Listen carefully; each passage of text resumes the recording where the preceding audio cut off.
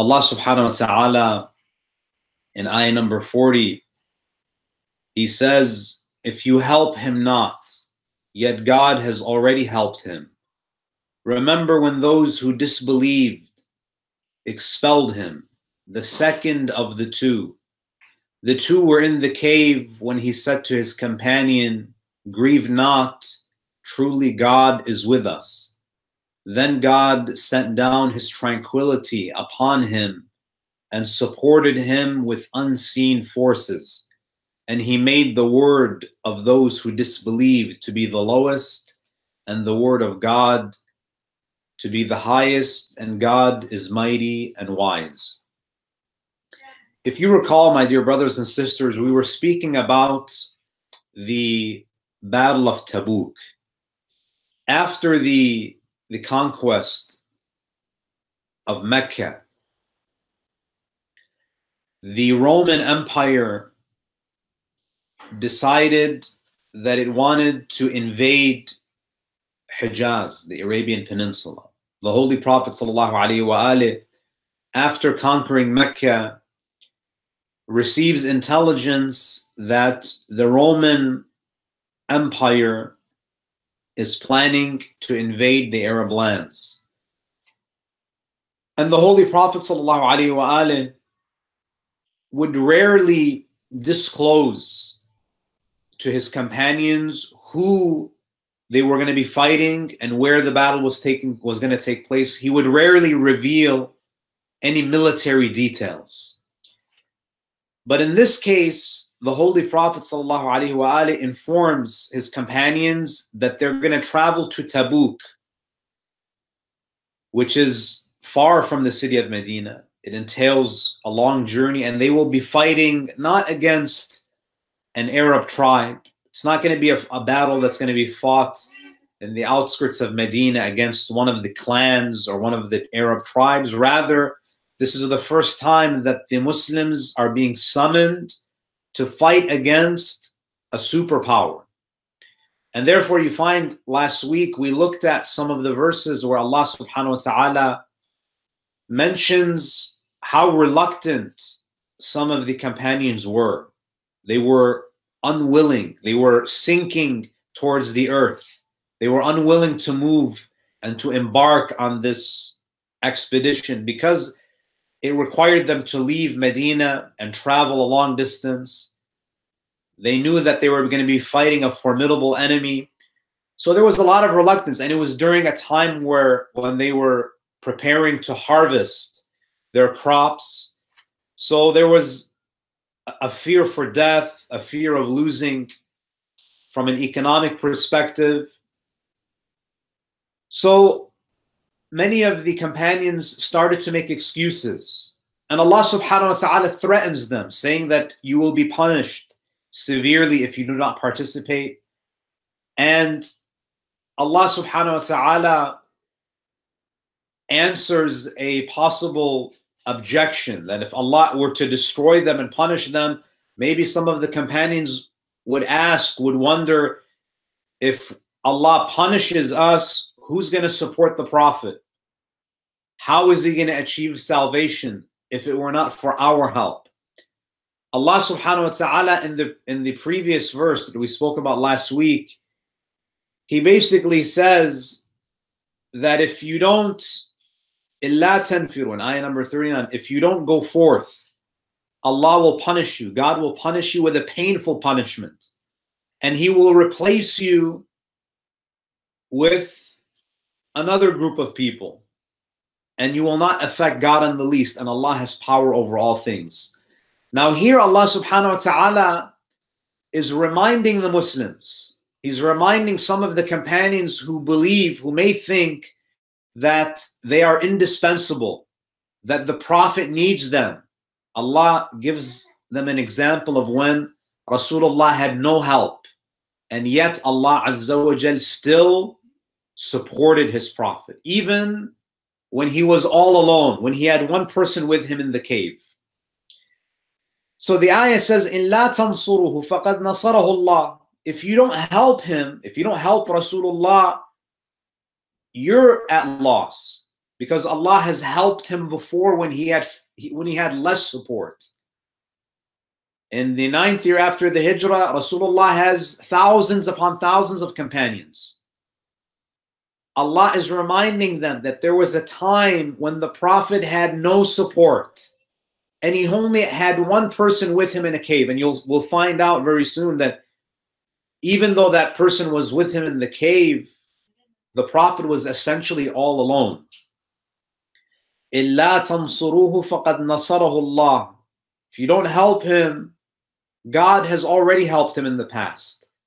When did Allah help the Prophet? إِذْ أَخْرَجَهُ الَّذِينَ كَفَرُوا. When the disbelievers expelled him.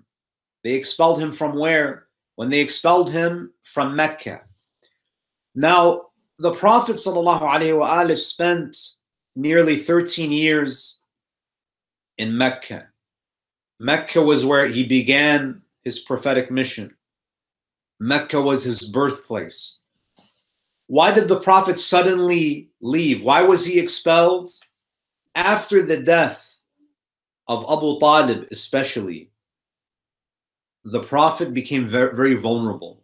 It was the presence of Abu Talib that was really keeping the Prophet alive. Abu Talib was able to negotiate the safety of his nephew.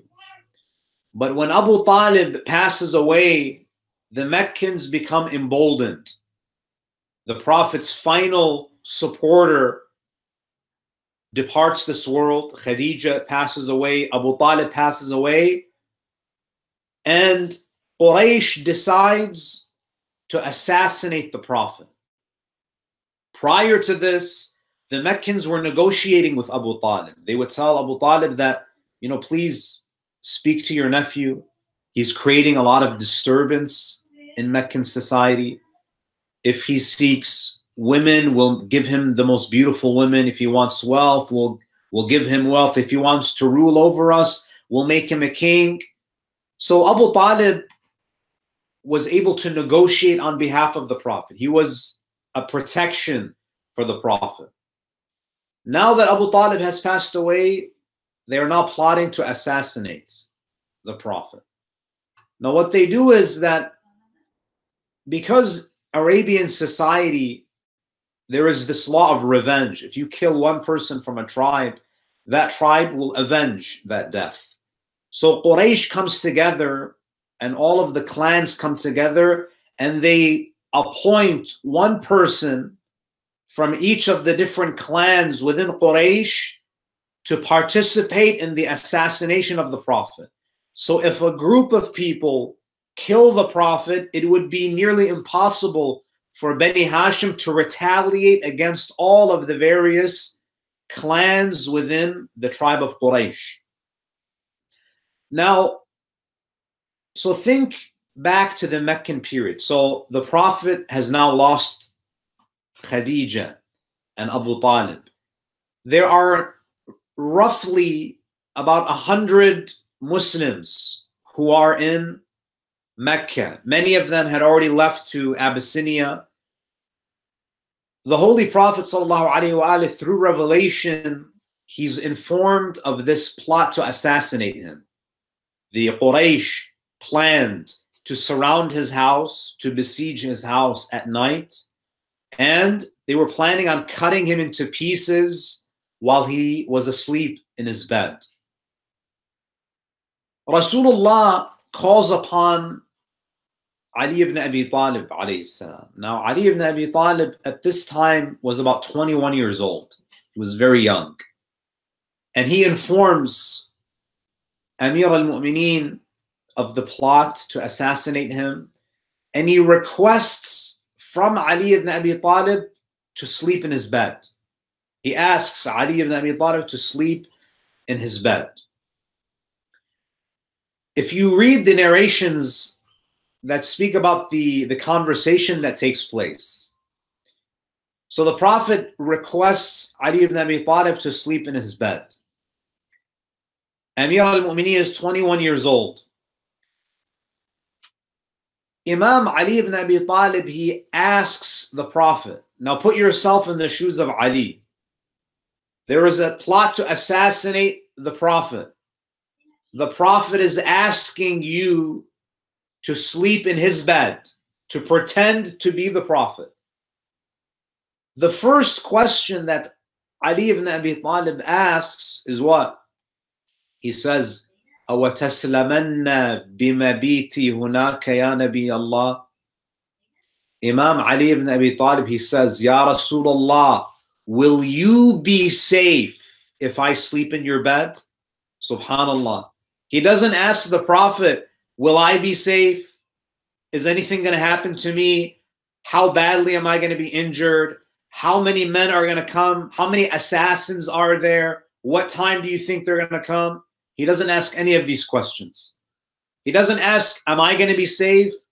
He says, Ya Rasulullah, are you going to be safe if I sleep in your bed? The Prophet says, yes. The narrations say that when Ali ibn Abi Talib, alayhi salatu wassalam, when he hears that the Messenger of God will be saved if he sleeps in the bed of the Prophet, Amir al-Mu'mineen goes down into sujood. He goes down into sujood. فَتَبَسَّمَ ضَاحِكًا مُسْتَبْشِرًا وَأَهْوَى إِلَى الْأَرْضِ سَاجِدًا.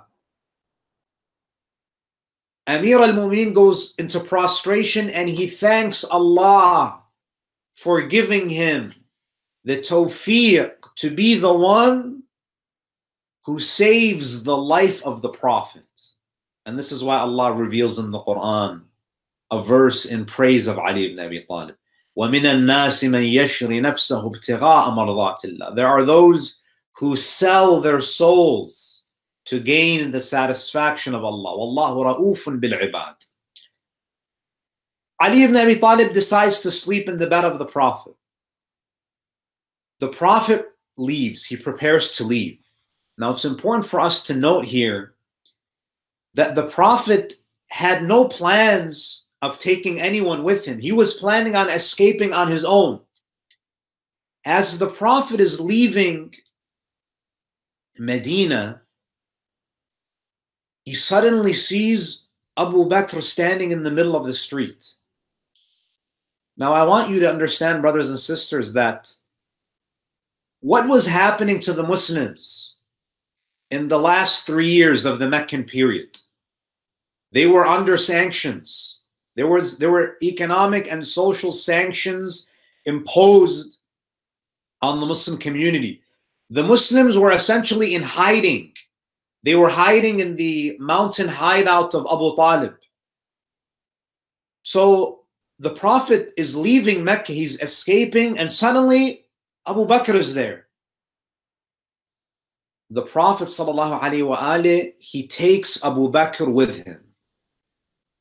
Now, the Shi'a narrative, our narrative, is that the reason why he takes him is because the Prophet saw that leaving Abu Bakr in Mecca, especially after he had seen the Prophet, would be a liability. And of course, brothers and sisters, when we mention these historical perspectives, our intention is not to offend anyone. Our intention is to share what we have understood from Islamic history, what we understand from the verses of the Quran. So it was very unusual for Abu Bakr, who was a Muslim at the time, who had, formally accepted Islam at that time, for him to be standing in the middle of the street at a time where Muslims were hiding. They were afraid of persecution. The Prophet sees Abu Bakr and he takes him. Because if he leaves him, he may disclose to the Meccans where the Prophet is. So he takes him with him. And then they leave Mecca. Now, of course, the Meccans, they descend upon the Quraysh, they descend upon the house of the Prophet to assassinate him. And then they see that Ali ibn Abi Talib is in the bed of the Prophet. When they remove the cover from the bed, you can imagine how shocked they were to see that this is Ali, this is not the Prophet. So they try to pressure Ali ibn Abi Talib to reveal to them where the Prophet is. And they start physically attacking Ali ibn Abi Talib. Some narrations say that parts of his body become swollen because they physically assault him to get information out of him. But Imam Ali ibn Abi Talib doesn't give them any information. The Prophet sallallahu alaihi wasallam, so there are assassins who are looking for the Prophet. The Prophet, instead of going in the direction of Medina, he goes in the opposite direction and he seeks refuge. He hides in a cave by the name of Thawr. Who's with the Prophet? Abu Bakr is with the Prophet. The Meccans, led by Abu Jahl and Abu Sufyan, what do? They hire manhunters. These are individuals who specialize, they're what we would call today bounty hunters. They hire these manhunters to find and to search for the Prophet and to basically follow the footprints. So they arrive, the manhunters, they lead them in the same direction that the Prophet fled from. And they take them to the mouth of a cave. And the manhunters, they say that the footprints lead here. Abu Bakr and the Prophet, they were inside of the cave. But Allah subhanahu wa ta'ala sent a spider to weave a web at the mouth of the cave, and a bird to lay an egg in its nest. Now when the Quraysh reach the mouth, the entrance of the cave, they say that there's no way that Muhammad is here, because if he entered the cave, he would have damaged the spider web. Now, if we go back to the ayah, إِلَّا تَنْصُرُوهُ فَقَدْ نَصَرَهُ اللَّهُ إِذْ أَخْرَجَهُ الَّذِينَ كَفَرُوا ثَانِي اثْنَيْنِ. How many people were in the cave? 2. إِذْ هُمَا فِي الْغَارِ. 2 are in the cave. إِذْ يَقُولُ لِصَاحِبِهِ لَا تَحْزَنْ. When he said, meaning when the Prophet said to his companion, do not grieve. Now, I have to pause here for a second. This ayah is perhaps one of the most important verses in the Quran in the minds of Sunni scholars to establish the virtue and the merit of Abu Bakr. In fact, Al-Fakhr al-Razi in his tafsir, Al-Tafsir al-Kabir, he says that this ayah presents 12 fada'il for Abu Bakr. Now, I don't want to go into details, but one of the fada'il that Fakhr al-Razi, the Sunni commentator, mentions is that Abu Bakr is referred to as the sahib, the companion of the Prophet. And this is a virtue, this is a merit. Now, our scholars respond and they say that the word sahib here does not denote any merit. Because if you look at the Quran, there are many examples of the usage of the word sahib, which refer to someone who's not even Muslim.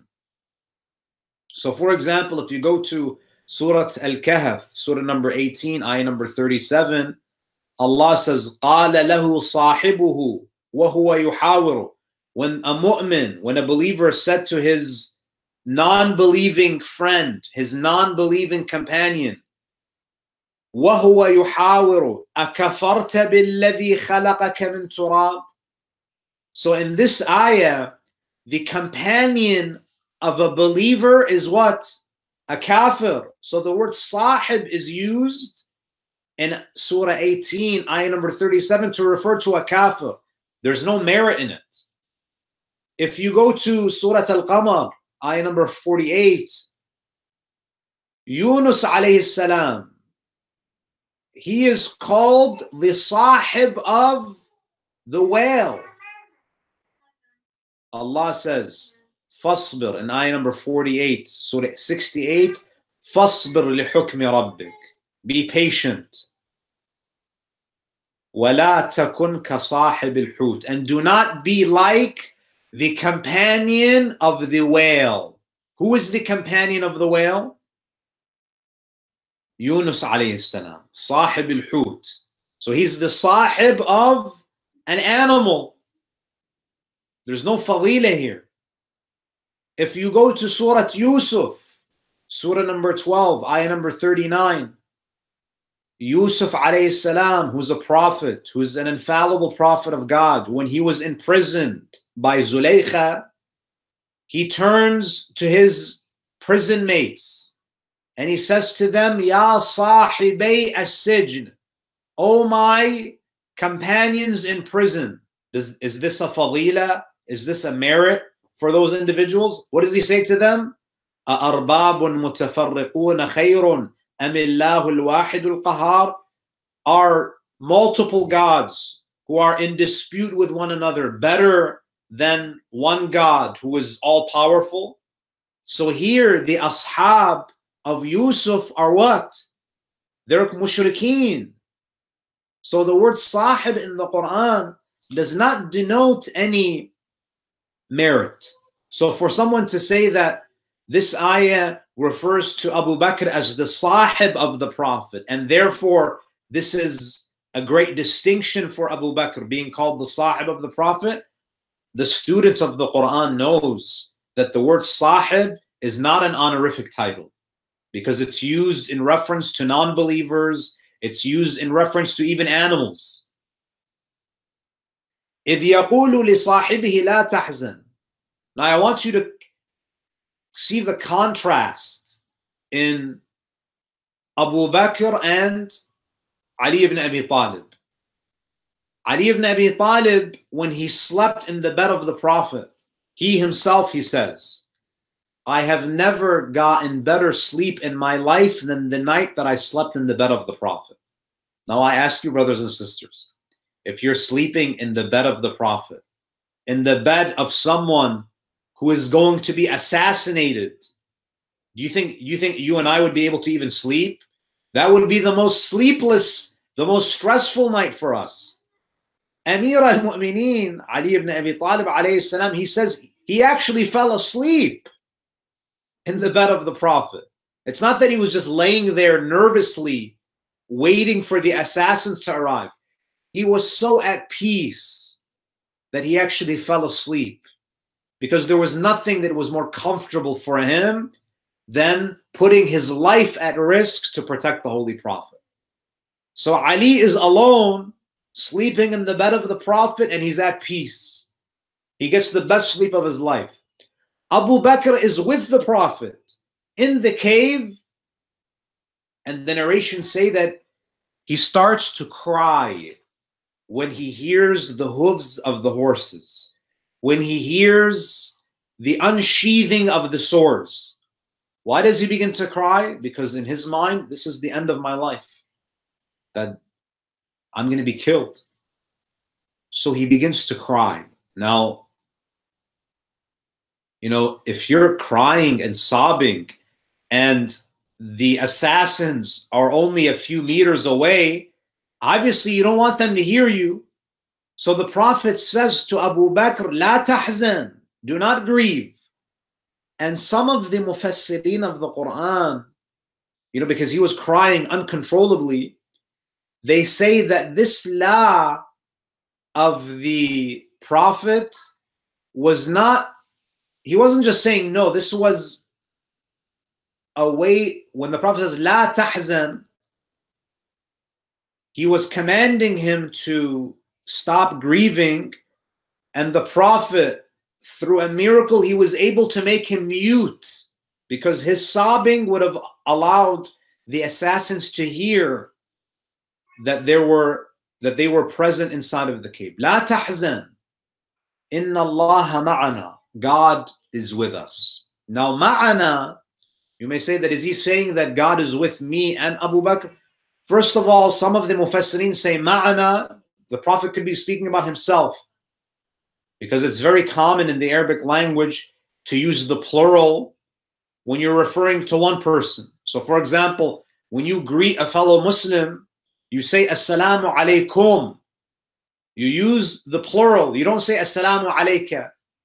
So it could be the Prophet is saying that Allah is with us, meaning he's with me, or he's with me and Ali. And then what does Allah say? فَأَنزَلَ اللَّهُ سَكِينَتَهُ عَلَيْهِ. Then God sent down his tranquility upon him. وَأَيَّدَهُ بِجُنُودٍ لَمْ تَرَوْهَا. And he supported him with unseen forces. So Allah sent down his tranquility upon him and supported him with unseen forces. Now, if you recall, brothers and sisters, in ayah number 26 of the same surah, of Surah Tawbah, what did we read? During times of great difficulty and great hardship, Allah sends his tranquility upon who? Upon the Prophet and the believers. If you go to ayah number 26, as we covered a couple of sessions ago, a few sessions ago, Allah says, ثُمَّ أَنزَلَ اللَّهُ سَكِينَتَهُ عَلَى رَسُولِهِ وَعَلَى الْمُؤْمِنِينَ. Whenever there is great hardship, Allah sends sakina, he sends tranquility to the heart of the messenger and to the hearts of the believers. So there are two groups who always receive sakina whenever there is a time of hardship, a time of difficulty. Allah sends sakina to the Prophet and he sends sakina to the mu'mineen. If you go to Surah Al-Fath, again Allah, he says, فَأَنزَلَ اللَّهُ سَكِينَتَهُ عَلَى رَسُولِهِ وَعَلَى الْمُؤْمِنِينَ. So Allah always sends tranquility to the Prophet and to the believers. In this verse, Allah says, فَأَنزَلَ اللَّهُ سَكِينَتَهُ عَلَيْهِ. Allah sent tranquility upon him. There are two people in the cave.